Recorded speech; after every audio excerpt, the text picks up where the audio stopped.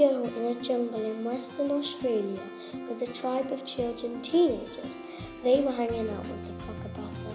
The Crocabatah was a kind monster, so it was their friend. But at exactly 4:27 p.m, a Shunig appeared. Sadly, the Shunig killed the children and one fell over. They ran to the Crocabatah, and the Crocabatah said, "Go to the wise old wizard in 12 hours. So they got their armour on and went.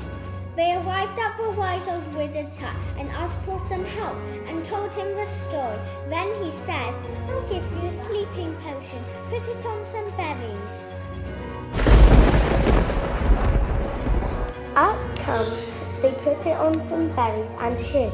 The Shunig saw the berries and ate them and fell into a deep, deep sleep. They trained the Shunig up. In 3 days, I'm going to lose all my power and turn to stone. Hooray! Hooray! Yeah!